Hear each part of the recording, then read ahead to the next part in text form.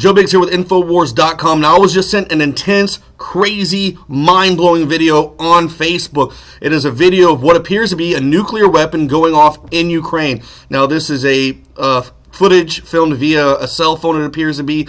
It shows a man looking through a window. You see a huge flash, a mushroom cloud, and then what appears to be a shockwave rolling through. Now, there's also reports that there's tons of glass broken throughout Ukraine in that area, 10-15 miles outside of where that happened. So did nuclear war just pop off in Ukraine? Right now, we're not sure, but continue to look for our updates at InfoWars.com. Go to the Alex Jones channel and the Alex Jones Twitter as well. Охуеть.